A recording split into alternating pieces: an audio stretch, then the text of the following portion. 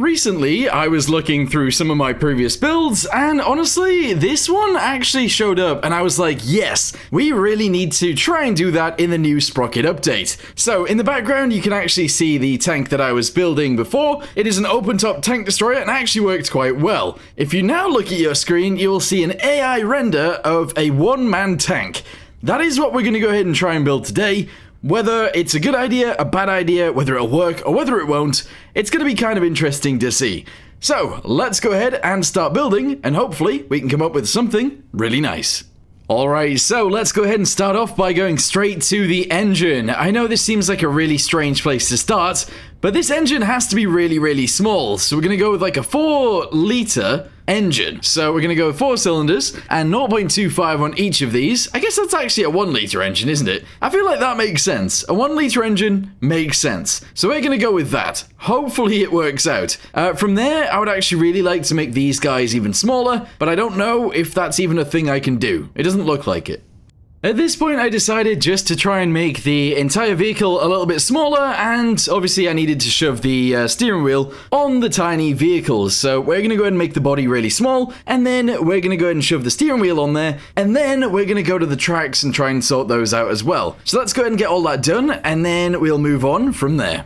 Okay, so the tracks is an interesting one. I'm not gonna lie, I find it really difficult to get used to the new track system, but we should be able to do this relatively easily. So instead of syncing it to the actual chassis, what you can do is turn that button off and do the length yourself, which is something that you do kind of need to do, especially if you're building something like this. We can then do the separation as well, so obviously we're gonna have to bring these guys in, and I'm gonna go ahead and try and shove it backwards as well. No idea how I'm gonna go about doing that, but hopefully that's something I can actually do. Yeah, no idea how this is gonna work though. So I'm gonna have to like send all of these guys backwards, just like so, and I suppose that is somewhat correct.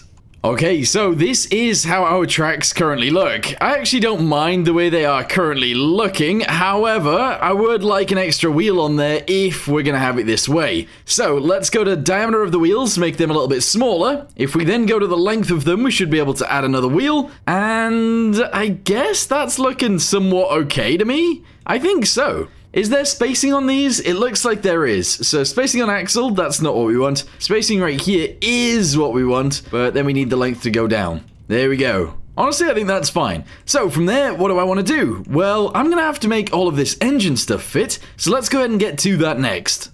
Alright, so I'm not gonna lie, it was actually kind of a challenge to get all of this to fit properly in here, but we eventually did it. So, because I know how big this engine now is, if I can make it 1 liter, that'd be great, but there's no way that would actually fit in here. So instead, let's go for a 0.25 again. Whoa! 0.25, there we go, and make it a little bit bigger in terms of just adding more cylinders. So 10 cylinders, there we go, 0.25 liters each. That seems pretty awesome. Okay, we do seem to be weighing way too much at the front, but I think that's fine. Okay, is it time for this? I don't know whether it is or whether it isn't, but let's go ahead and try. So this right here is, of course, gonna be our driver. There we go, driver is right there. We now need this driver to actually fit, so you can do feet forwards, you can do feet backwards. I'm actually gonna go ahead and try and do a straight-legged guy. There we go, we're gonna go ahead and try and angle him just like this. And if I can sort of fit him in position, that would be awesome. The only thing that I would say is, this might be kind of challenging. Left arm down, let's do that. Right arm down as well. And can I angle him? Can I like sit him forwards? So he's somewhat touching the steering wheel. I think that somewhat works, yes. We're then going to go back to compartments. And I am going to try and move this to sort of fit behind him. Otherwise, again, we might have some serious issues. But yeah, if I angle both of those up like that, we've got ourselves a driver for our tank. Alright, let's go ahead and make him actually drive. Sick. Alright, it doesn't quite work, but it's close. Alright, so we now need to actually work on the actual tracks themselves. Obviously, the suspension is kind of important to us. So let's go ahead and try and figure it out. Length actually is the crossbars. We don't want to do that. Diameter, I am actually going to increase a little bit. And rest angle, we're going to have to do this with. No idea how I'm supposed to fit that in, though. Because that doesn't really work. We have some issues in there. I then pretty much spent the next, like, ages trying to figure out how to actually get this into a situation where Gerald wouldn't tip over the entire tank. And honestly, I put a fuel tank in there, I tried adding a hell of a lot of armor to the back, and it just wouldn't work out. So in the end, I actually just added a bunch more wheels, and that's sort of how we dealt with it. It's not really a good way of dealing with it, and I'm not entirely sure what the problem was, but there you go. And now it is kind of working. The only thing is, I had to add a bunch of wheels to this to actually make it work, but he is actually able to drive around now, so I suppose that's a good thing. It also gives us some space for cannons on the front as well, so I guess this is okay? Maybe? I don't know. Okay, so let's go ahead and spend the next little bit of time actually trying to figure this out even more. So let's go to edges, and we are going to split this right here. This will allow us to go from this point forwards. There we go. I'm going to drag this up into the air just a little bit, and then this is where the cannons are actually going to be positioned. So let's extrude it, yes, bring it up like so, yep. Angle that bit backwards, just to where the steering wheel is pretty much, and then we're going to mount the cannons onto there. Two of the tiniest little mantlets in the world have been added to the front end. We've then got the traverse stuff right here as well, if we need it, for the elevation and the azimuth. Yes. So we've got our two cannons. All we need to do now is get ourselves some actual... Oh, sorry, two mantlets. We now need to get ourselves some actual cannons, I guess. And the caliber of these is going to be absolutely tiny. Let's go with like 25 mil. There we go. And if we can, let's go ahead and try and shove those into these. Is that even going to work? Is that even how this works? I have no idea. But maybe. Right, okay. We've also actually got two of these, which isn't what we want. I'm going to have to turn this guy around. And I am going to have to move this to the other side. And have it not flip over. If possible. There we go. So that's on one side. We've got this on the other side. And that's how these are going to work. Alright. I'm then going to need two of these. If possible.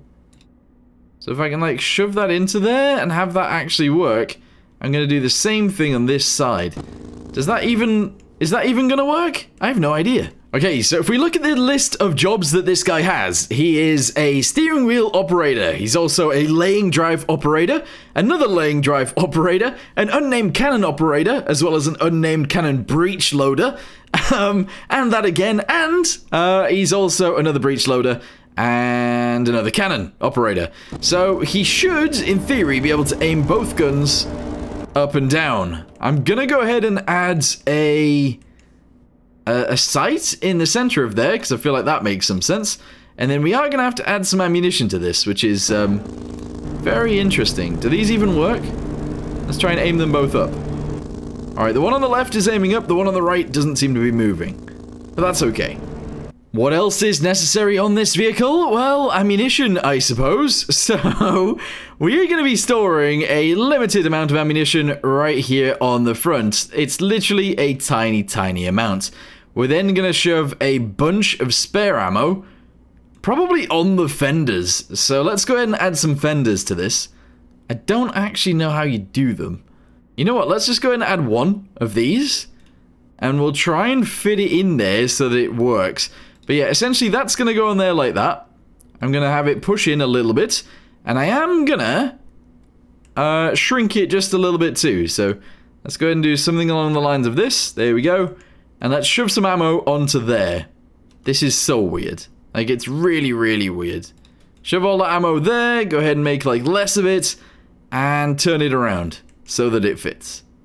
Oh, yeah. We got ammo on our beast of a vehicle.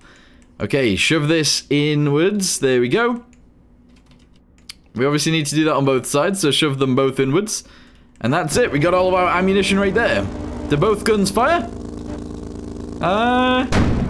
Oh. He has to think about it, which is interesting.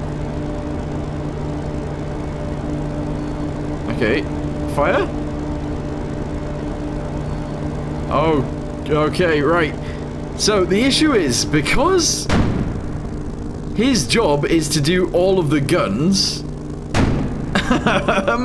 he actually does everything one at a time.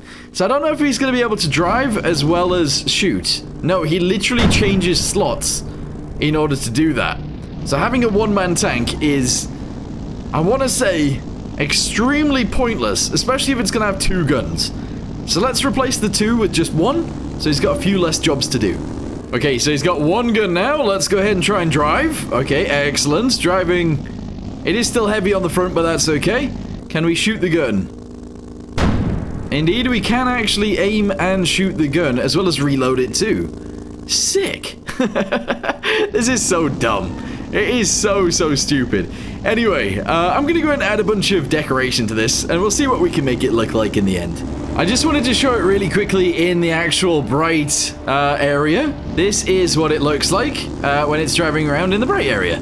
Obviously, we do still have some balancing issues. Some really big balancing issues, but that's fine. I don't know how to even fix that. That's the issue. Alright, so this is what we ended up making. It is a little bit strange looking, to be totally honest with you guys, and I've got some balancing issues, which I'm not so sure how to actually fix, which is really annoying. Essentially, this thing, like, angles itself forwards and angles itself down to the right. I don't think it should be doing that. I figured I'd actually show this after. So this is essentially how it drives. It angles itself down to the right. I feel like there's a bit of an issue there. There's nothing on the right-hand side at the front that is different to the left-hand side at the front. Everything is symmetrical, so it doesn't make any sense whatsoever. I still think it's kind of cool. I do wish that it would obviously drive around normally, but it's not gonna do that. Not anytime soon anyway. I still think it's cool. Okay, right, I fixed the issue. I've actually fixed it properly as well, which is awesome. So, essentially, the reason that it was tipping over is because I built the tracks at the back of the workbench. So, essentially, the entire tank was built back here. I've now moved it all forwards, and what that's allowed it to do is balance itself out. Okay, I don't know what's just happened to all of that stuff, but it's all moved. Interesting. What? How has that just happened? Everything just teleported to the back. Obviously, there's going to be some issues because it's an alpha, but that's fine. So yes, as long as you build it in the right position, everything should be fine. I want to shoot the gun. Pew! But yeah, kind of awesome. I just need to get rid of, or get used to some of the issues that are going to be in this, and build with them, which is fine. So there you go. Anyway, thank you guys very much for watching. Hope you guys enjoyed it, and I'll see you next time. Goodbye.